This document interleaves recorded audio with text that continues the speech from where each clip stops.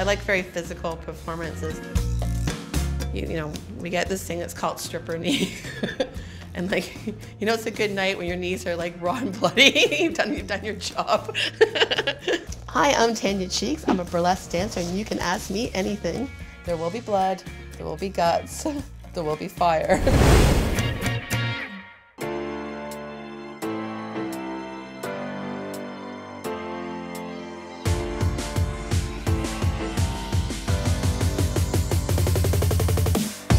Everyone wants to know if I'm single?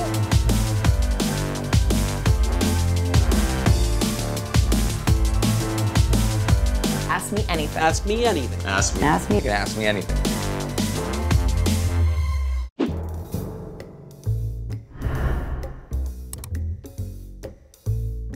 Are burlesque dancers basically strippers? Yes, they are. Some people might not want to hear that from me, but yes, they are, because you're still taking your clothes off for money. That's the bottom line. Even though maybe strippers get paid more and our costumes are more expensive sometimes.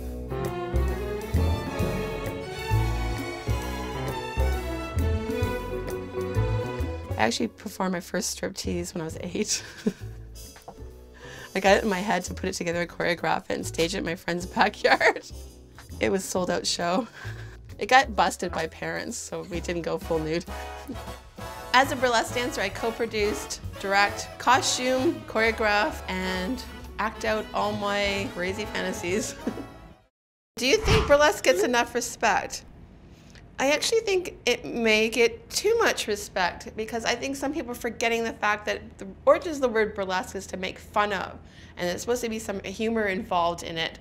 And it shouldn't be something that's totally serious and just straight face. It definitely has to be taking the piss out of something.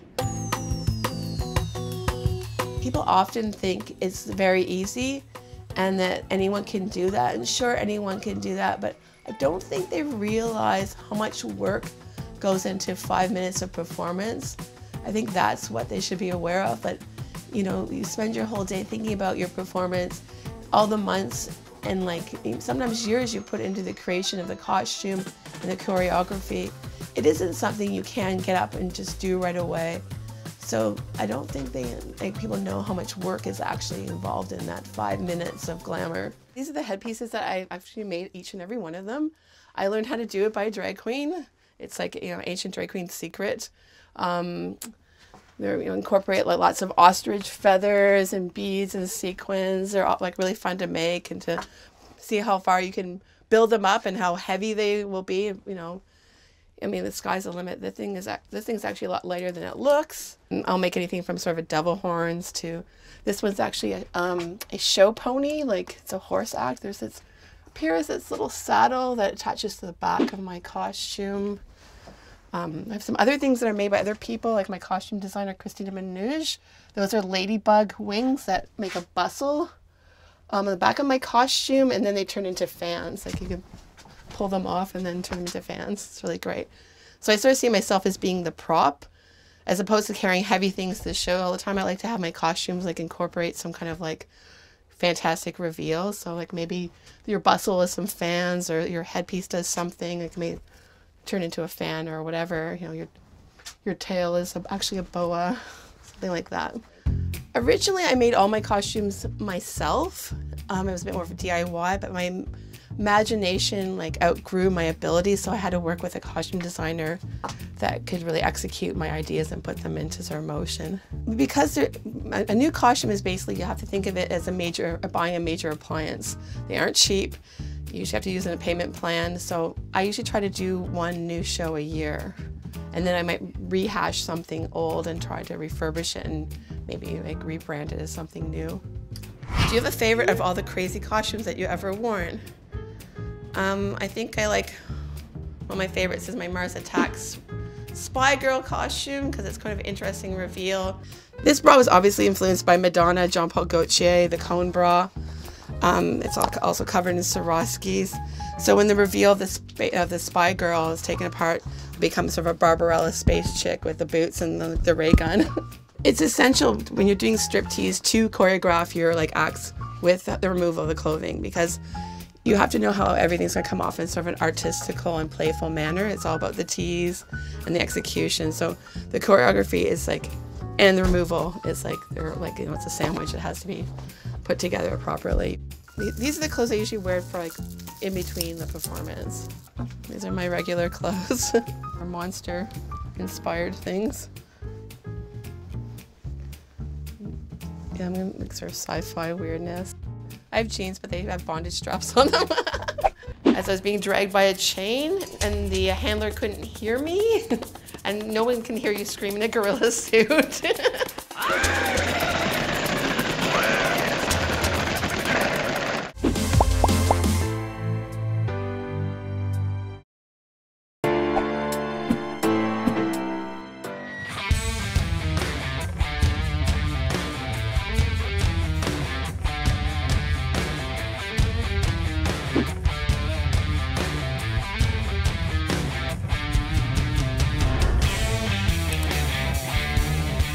What's the weirdest performance you've ever given?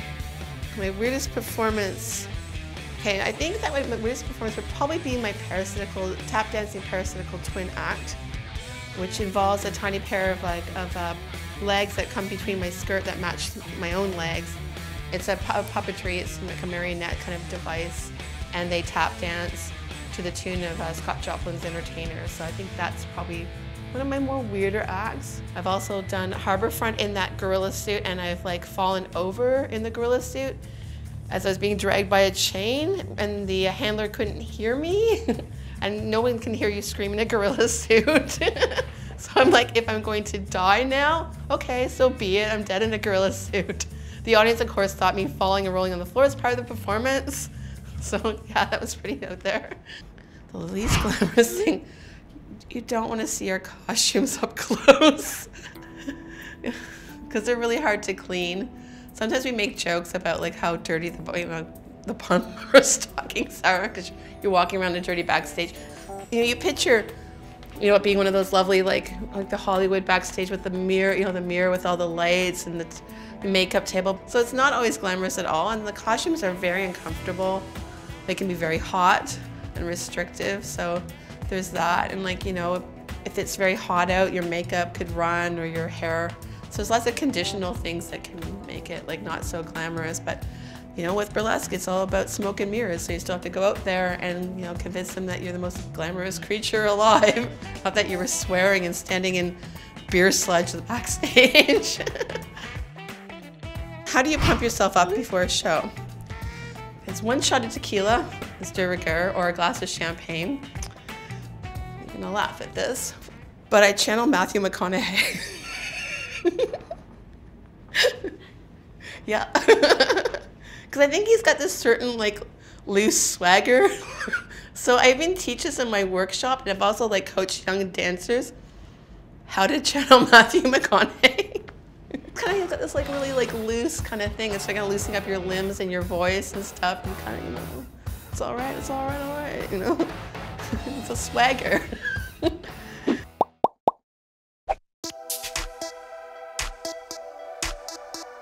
As I kind of look at like it as I'm an enchantress, and it's a spell, and it's a mix in the beginning, in the middle, and the end, and how I'm going to put it together, and how I'm going to create that final reveal.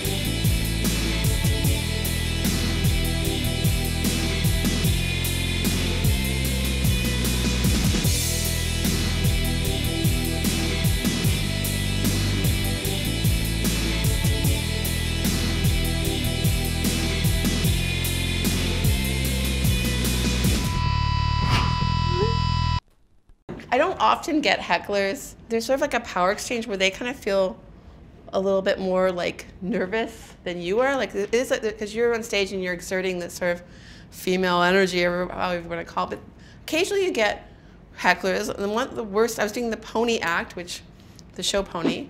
It was during like Nuit Blanche at the Gladstone Packed House. And the first table was, they're very close to me. It's like mixed gender, very kind of yuppie looking group, men and women. And they were heckling me so audibly, I could hear it all through my performance. And the performance is 3 minutes and like 40 seconds. It was like the longest like moment of my life. I just wanted to get off stage, but I'm like, I'm a professional. I'm going to like, you know, not everyone knows that I've got these hecklers in front of me. I'm still going to give the best possible performance ever, because that's only fair to the audience, because they paid to see it. So when I got up, I quietly got off the stage. I took my bow, went up to their table, grabbed their pitcher of beer off the table, and dosed them all, and then walked off. There will be blood, there will be guts, there will be fire.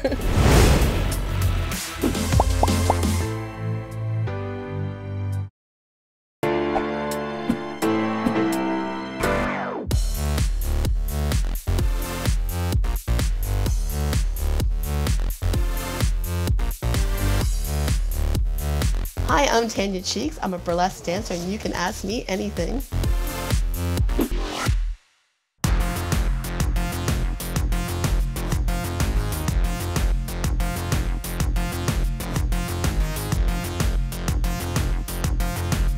Nipple tassels, uncomfortable? Just don't fall asleep drunk in them. Then they're uncomfortable.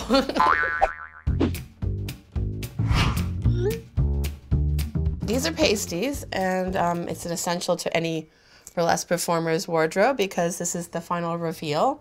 And I make all these myself. So usually what I do is I will use like colored vinyl or craft foam and cut out a circle, cut it, slit it, glue it. Glue guns are essential. Showgirls can't live without a glue gun. Pack it in your bag. You'll need it wherever you go. Get your circles.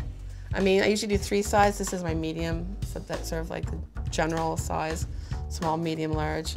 Cut them out.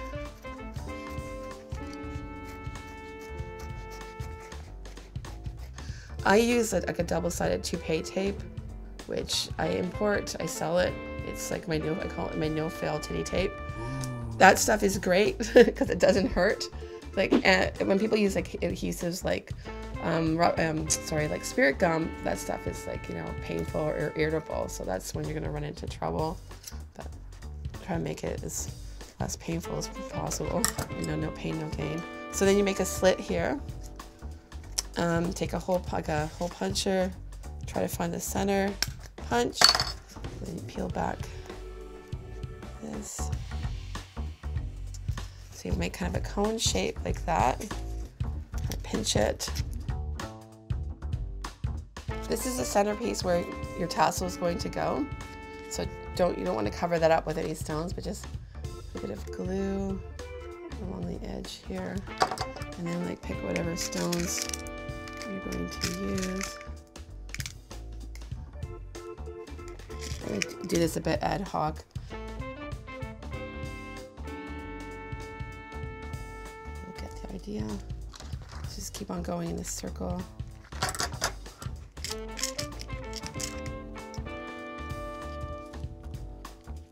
Basically, you keep on going around in a circle until you get to the center, to get something that looks like this, leaving space for the tassel, and then thread the tassel through the centerpiece like this, and then just finish off the back with some adhesive, and then decorate the tassel, and you're pretty good to go. It'll make a big, you know, difference in your take-home pay. You know, whether the person is actually going to take them home and use them, it's like a $20 like souvenir from the show. I usually sell the most like in intermission, because that way the people have seen them in action and they're a little bit drunk enough that they think they're bold enough to have them. So. Sexiest character on Sesame Street, because I heard you like puppets. I guess it would have to be Oscar the Grouch, because he's definitely the crustiest character on Sesame Street. He definitely, and give him a bath, of course. It's not the first time I clean up some boys. Is it all about perfectly placed pasties? Not necessarily. Pasties can find themselves in other areas. There's also a thing called tassels. Tassels are when you have like a pasty that's made for your derriere, and you can spin them. There's also a famous stripper that has like put like tassels on various different places of her body, like her elbows, her knees, her butt, boobs, and gets them spinning all at the same time. So they can go just about anywhere. This is part of my monthly event. I'm one of the organizers, a co-producer. The show Aloha-ween is a combination of tiki culture mixed with Halloween, incorporating something that I use called burlesque, which is taking like elements of horror movies and gore and mixing it with burlesque. So it's kind of like the creep factor is high. So you'll be seeing a lot of ghoulish girls probably acting out sort of visuals from B movies or things like that. So there will be blood, there will be guts, there will be fire.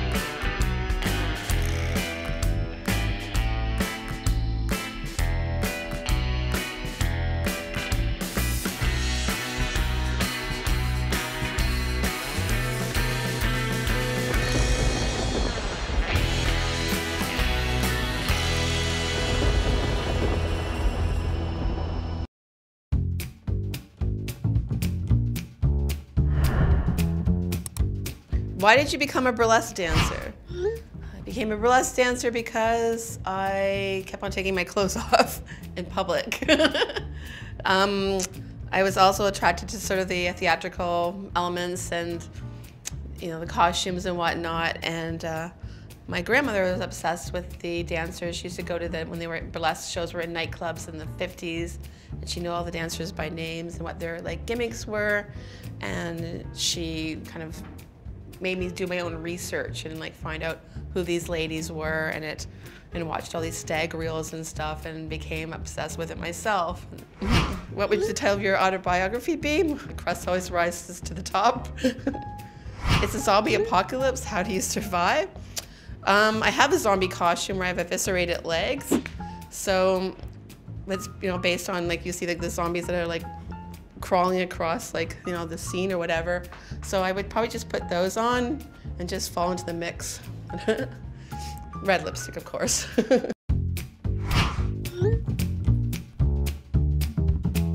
original, I stole the name from a cult movie. The cult movie is called Preaching to the Perverted. It was a cult movie, it's British, and I think it was filmed in the 90s. And I thought it would be this burlesque career of mine was not going to be a career at all. It was going to be a flash in the pan, maybe last, if I was lucky, a year. If I was going to go out with swing dancing or something like that.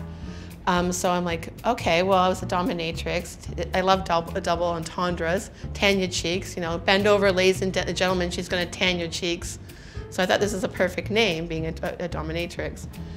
But I thought, like, no one's going to find out about this because it'll be over and done with before anything happened. 18 years later, I'm still having the name. I'm dreading that, like, phone call or email that's going to be cease and desist. And I finally get that email one day from the director. I'm like, oh God, here it is. I'm gonna have to change my name, all my like promo materials. He's like, I'm so like, you know, honored that you decided to use the name of my character from my film. Can I put you in we're re-releasing this to Blu-ray. Can we put you in the like extras? And I'm like, what? Okay, this is unexpected, but great. So I got his blessing, I got to keep the name. If you could perform a private burlesque show for 3 people in history, living or dead, who would you choose? I would choose Marilyn Monroe, because I'm greatly influenced by her, and Marie Antoinette. She's one of those like personalities you're not sure what she has a really bad reputation, and I love girls with bad reputations, so I'd love to have her. And I would like to have Friedrich Nietzsche, because he said, I don't trust a god who can't dance. What do you do for fun? For fun, I like to make costumes. I like to ride my bike. I like to do extreme camping, believe it or not.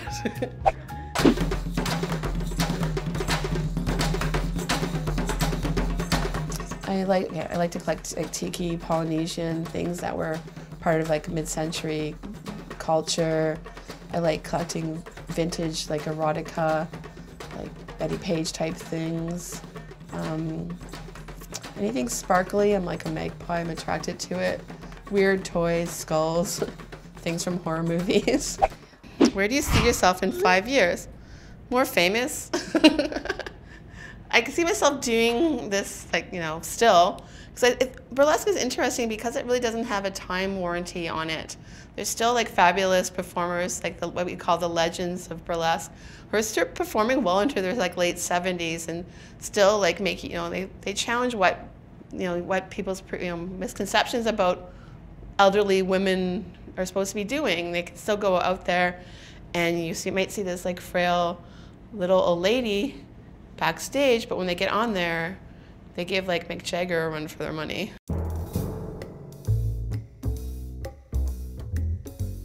So 5 years, I've got lots more time left.